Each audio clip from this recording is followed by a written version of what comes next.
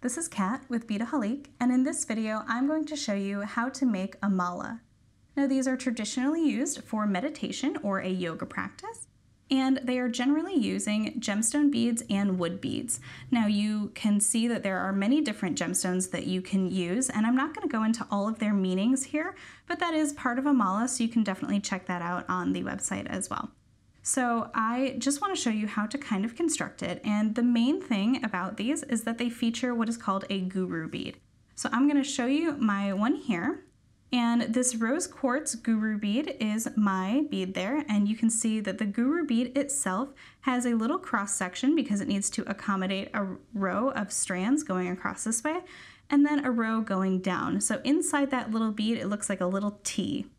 And now this is the tower bead, and that kind of attaches to that, and you'll see that in just a minute, but I wanted to add a little bit of extra flourish, so I added a Buddha and another wood bead and a nice little tassel. So I'm going to be making a very similar style to this. Now this is going to be your Tibetan style, and that features 3 of your marker beads here, which are my wood beads here.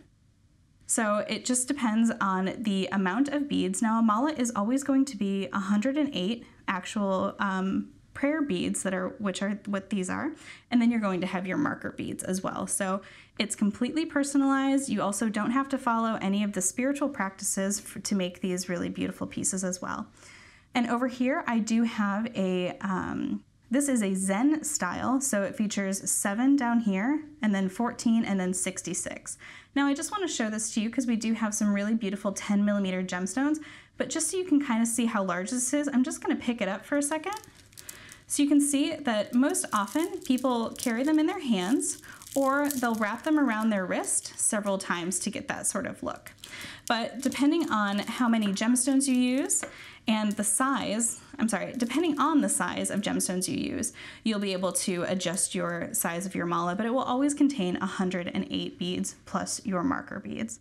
You can also just make a mala with just 108 beads going all the way around, and this is a different style of that guru bead. And because this is 10mm here, I am using a beading wire as opposed to a s-lon cord, which I'm going to be using for my mala today. And one last thing before we kind of dive into actually making our malas. I have over here a couple of meditation bracelets, and I did do a separate video on these just showing you how to make those, but it is a very similar technique, and this is using that same guru bead as well. So you can get a little bit more of a clear picture on how that sort of T works inside. So I'm going to clear a little bit of my space here before I get started. So for my mala today, I'm going to be using these beautiful orange Aventurine and these Lapis Lazuli marker beads. Now I'm going to be doing the Zen style, so I'm going to need 4 marker beads. I have my little tassel here, and I'm going to be using a wood guru bead. Now I did bring out a different guru bead that wasn't attached to anything just because I kind of want to show you how it looks. So you're going to have a large hole on the bottom and then 2 smaller holes on the side there, creating that T, and then you'll have your tower bead that you attach it to. So I just wanted to bring that out just to show you one more time how that guru bead works. And I'm going to be using s-lon today, and I've already cut 10 feet of my s-lon cord, and this is a size 18, so it's a little coiled, so I'm just going to stretch it out just a little bit. As far as tools that you're going to need, I'm going to be using some twisted wire needles, and you may or may not need these. Sometimes your s-lon will slip through your beads just fine without them, but it's always a good little tool to just have on hand. And one of the things that you're going to need to do is I have a little scrap of my s-lon that I'm going to be using, and I added that twisted wire needle to the end. And because of the nature of bringing the ends together and overlapping them, you're going to need to choose 3 beads here. And let's see if these guys are going to be my candidates. Now gemstones, the reason you do this is the gemstones always have slightly different size holes, so you don't want to get to the end and end up with a gemstone that you can't get 4 strands through. So I'm going to slip my 2 strands through just like that, and I'm just testing the hole size. So what I'm going to do is I'm going to put my needle back through the center there and make sure that I can get at least 4 strands through there fairly easily. And that was a little tighter than I wanted, but they do fit. So I'm going to go ahead and slide that off. And I'm just going to repeat that with my other 2 beads, and I'm going to set these ones aside so that I use them at the very end, and I'll show you why when we get there. But this is an important step just so that you can make sure that you're not going to run into problems when you go to finish off your mala. And I'm just going to use my tweezers there to pull through. There we go. That one works too. All right, and last one I'll try to get through really quick. It's also a good idea if you want to do these with your marker beads, but I'm using 10mm beads, so I know that those holes are going to be a little bit larger. So I should be all set for that. All right, and this one might be a little tight actually. Let's see. No, this one was actually the easiest. All right, so I can fit those 4 strands through there. All right, so I'm going to set those 3 beads aside and make sure, and I'll show you when to use them at the end there. All right, so now I'm going to take my scrap and kind of set that off to the side as well. All right, taking your 10 feet of cord here, put your cord ends together and you're going to find the center. There we go. All right, so here is my center point, and moving back to one end, what I'm going to need to do first is slide it underneath my, and you know what, I'm going to need those needles after all right away. All right, so I'm going to take my twisted wire needle, slide it onto my s-lon there. There we go. And now what I was trying to do is slide it underneath that jump ring there because I want to catch that. And now this tassel is going to sit in the very center, so move it all the way down to that center there.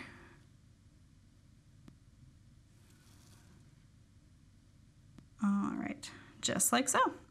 So now it's right perfectly in the center. So what I'm going to do is I'm just going to take it and just do an overhand knot and pull it through.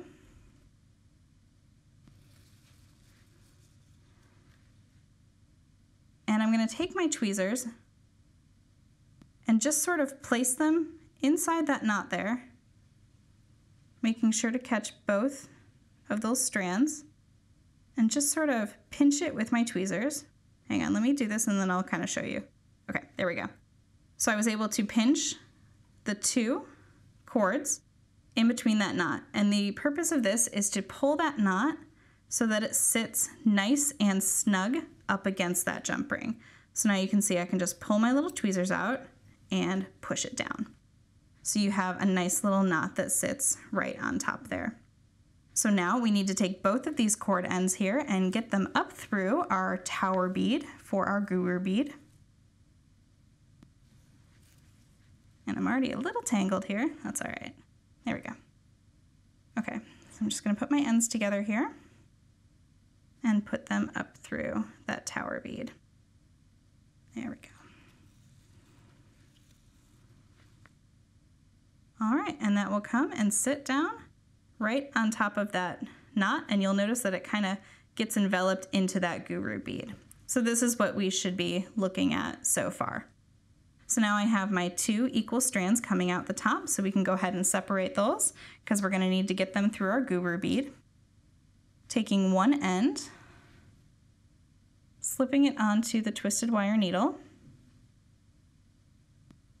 And here's probably the trickiest part about this whole process is getting it up through. Now you can just see I just took my finger there and just gave it a nice little curve because we're going to need to go in through the bottom and out through the side of this guru bead. So making sure that I do have the bottom there. There we go. In through the bottom and out through the side. Now this could take a couple of minutes, so I might do this. I'm hoping I can do this quickly for you here, but if not, we'll show you what it looks like. Alrighty.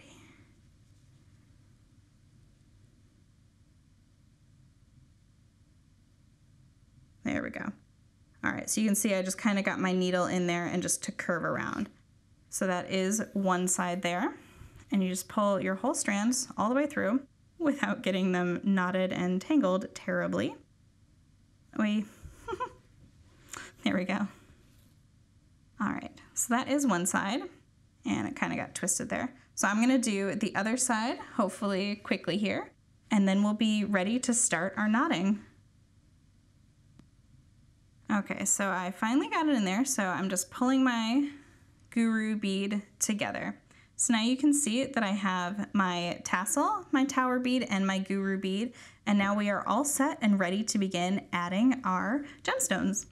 So you're going to be working with one side at a time. So what I recommend is kind of just setting one side off to the side. And I'm going to move back to my twisted wire needle and just kind of move it down a little bit because you're going to have a lot of cord to be working with. So the first thing is, and this is a choice that you can make, you can start with a knot, which I'm going to do, or you can start with your first gemstone. It is entirely up to you. So go ahead, and this is the exact same technique as pearl knotting. So if you've done this before, you'll start to understand. So just loop it around your fingers, pull it all the way through,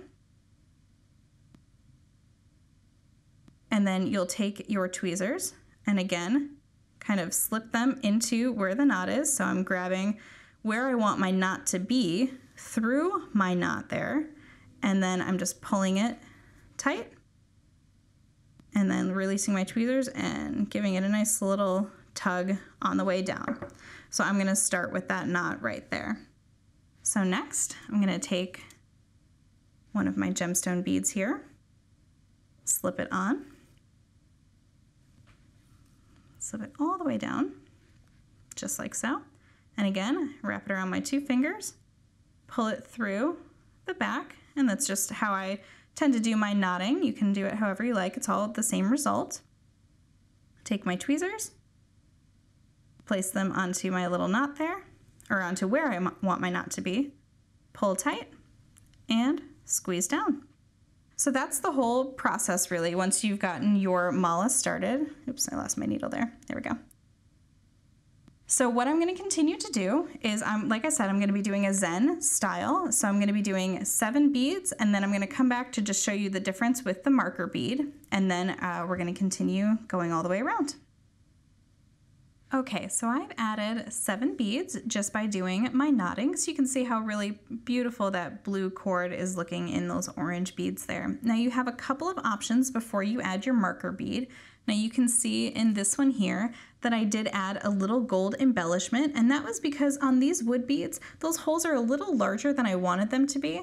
So instead of double knotting it, which is another option you'll have, you can add a little embellishment on either side.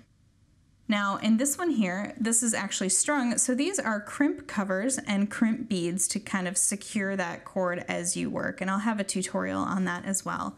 But because of my lapis beads here, they're actually going to fit pretty nicely, but I am going to show you sort of how to do that double knot. So if you've gotten to your 7th bead and you want to add a double knot to it, you'll simply just do another knot. But when you go in with your tweezers, I have a little tip for you here. To get it to sit where you want it to sit, you'll actually be pinching underneath the last little knot that you strung. So that will kind of come and sit, and that way you'll kind of create a large knot that way. So you won't really see it that much when you add your marker bead on. So I'll show you really quick here.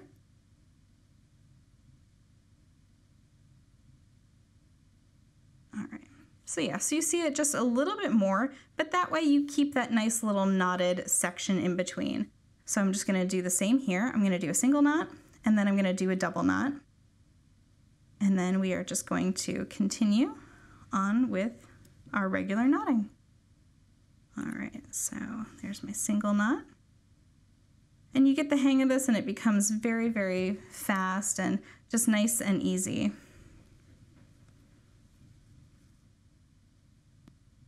Pulling that all the way through. And again, bringing my tweezers in, and I want to pinch a little bit below the knot, if not right on the knot. And just sort of push that down with my tweezers there. All right, so now I'm going to continue my knotting, and what I'm going to do, because again I'm making a Zen style for this particular one, I'm going to do 14 beads, add another one of my marker beads, and then I'm going to do about, there's supposed to be 66 in between, so that's sort of the halfway point. So you'll do 7 a marker bead, 14 a marker bead, and then you'll do maybe about 20, and then I'll come back and show you how to sort of connect it. But before you do that on both sides. So I will meet you back here in just a moment. All right, so I've gotten to this point in my mala, and I just want to take a second to show you how beautiful that blue cord is coming through with those orange beads and lapis beads. So you can really see how much that color cord that you choose will affect the look of your mala. So just to review, I have my guru bead with my little tassel down here, and I have 7 beads on each side. I have my marker bead, and then I did 14 beads, another marker bead, and now I'm coming to the main portion here. So what you can see is I have 33 beads here, but my last 2, so bead number 31 and 32 and 33, so I have 33 beads here, don't have knots. And then on the other side here, I have knotted, and I have my last bead there without a knot. So this is the ending point that you want to get to. So again, you're going to need 66 beads in this ending portion for this type of mala. Now you can do this at any portion if you wanted to tie it off over here, but you just need to make sure that there are 66. So I have 1 bead and then 2 beads without knots. So what I'm going to do now, and this is why we test our gemstones in the beginning to make sure that we can go through that extra time, is I'm going to take this cord here with the single bead on it, and I'm going to go through that first bead on the other side and just going through it in the opposite direction. So you can see that it's tough to pull through because we wanted to make sure to test that. All right, so now I'm just going to pull those 2 ends together, and the reason why I didn't want those knots there before is because I'm going to do those knots there now. So just go ahead and pull it so it's snug. And then what you're going to do is you're going to do a little knot with one of the cords here, and you're just going to wrap it through, creating a loop, and then pull it through. Now before you pull it all the way down, just make sure that you give a little extra tug to the other side because you don't want this part to be loose. So before you kind of bring those knots together, just make sure that it's going to be nice and snug on the other side. Now this can take a little bit of finagling. There we go. And I'm going to pull that cord through and pull my knot tight. There we go. And I'm actually going to do a second knot now, doing the same thing right where my other knot was, just for a little added security. There we go. So it doesn't look that much bigger than the other knots there, but it's worth it to get that security. So now I'm going to do it on the other side here to create that second knot. And again, this is where those needles come in handy. And just pull that together. There we go. And you can use your tweezers to get it a little closer if you want to. But I am going to just tie my second knot here, just like so. Now, another option here is you can just trim these cords and be done with it. But I like to, and this is why I like to test out 3 beads, is I like to try to get my needle to go through the adjacent bead on either side here. So you kind of just got to pull your knot away and get your needle through there. And I'm going to use my tweezers to help me out. There we go. All right. And you can tie another knot there, but I think I'm good. And then I'm just going to repeat that on this other side here. And this is a very similar technique to, like I was saying earlier, pearl knotting. So if you're familiar with that, this is going to be very similar. So, and now just pull through. There we go. All right. So you can see I have my 2 main knots there, my 2 extra double knots, I should say. And now all I'm going to do is come in with my flush cutter so I can get nice and tight and just trim that off and trim off my other side here. There we go. And now I'm going to add a little tiny dab of glue. Now for this one, I'm going to use the Super New Glue. You can also use E6000, or I also recommend using our GS Hypo Cement because it comes with a nice little sort of needle applicator, but I'm going to use the Super New Glue because it dries really fast and it also creates a really nice hard knot.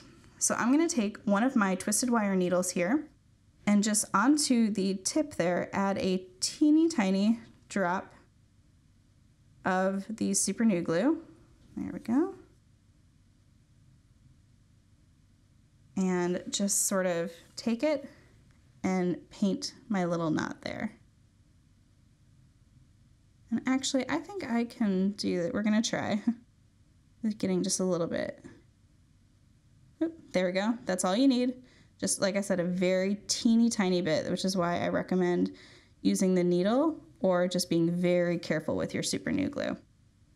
All right, so there you go. It's a little dark right now because it's just a little wet. So let it dry on a piece of paper, making sure that it's not on your surface there. But once it dries, you will have your completed mala.